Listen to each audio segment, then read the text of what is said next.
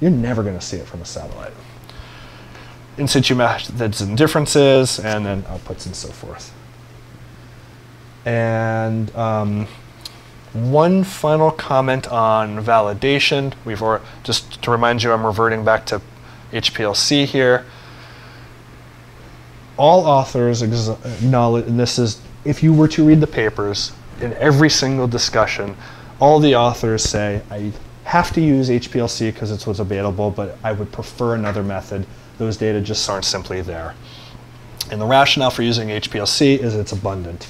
And this is just, I mean, when I say abundant, I mean this. There are still large parts of the ocean we're not seeing. And this is what, I should have jumped ahead, but this is along the lines of what Colin and Mary Jane were saying. Using HPLC has weaknesses because, you know, various phytoplankton groups share some pigments. Phytoplankton groups encompass wide size range. We can't prescribe diatoms to one. And you need some a priori knowledge of accessory pigment ratios. Getting to validation, most of these algorithms are validated by visual inspection. So I showed you maps.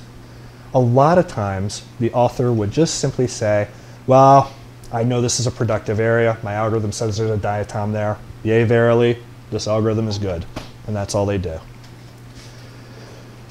Those who try to validate with field data have mixed success.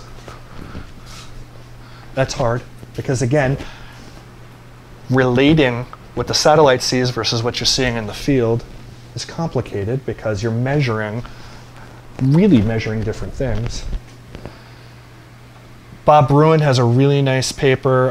If you want to get down into the stats of this is just an ad for that, where he compared all of these different algorithms, kind of did a round robin and showed the similarities and differences in their output. So this is not a validation of any particular method, it's a validation of the process at large. And then one more last ad for Ellie's work and Emmanuel's work in the TAR.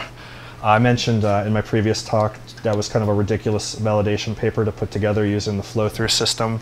And I alluded to, we went so far as to say I can get phytoplankton PFTs from my flow-through system.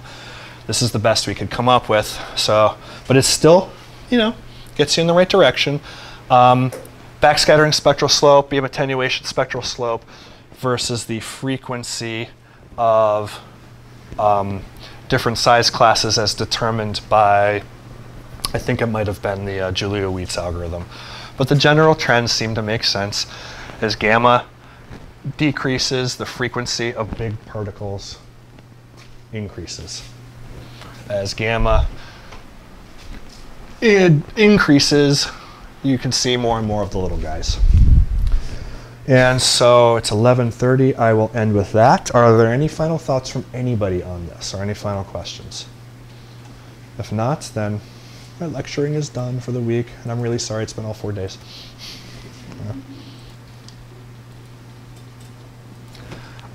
All right, then those of you in charge decide what to do next. Yay. Thank you.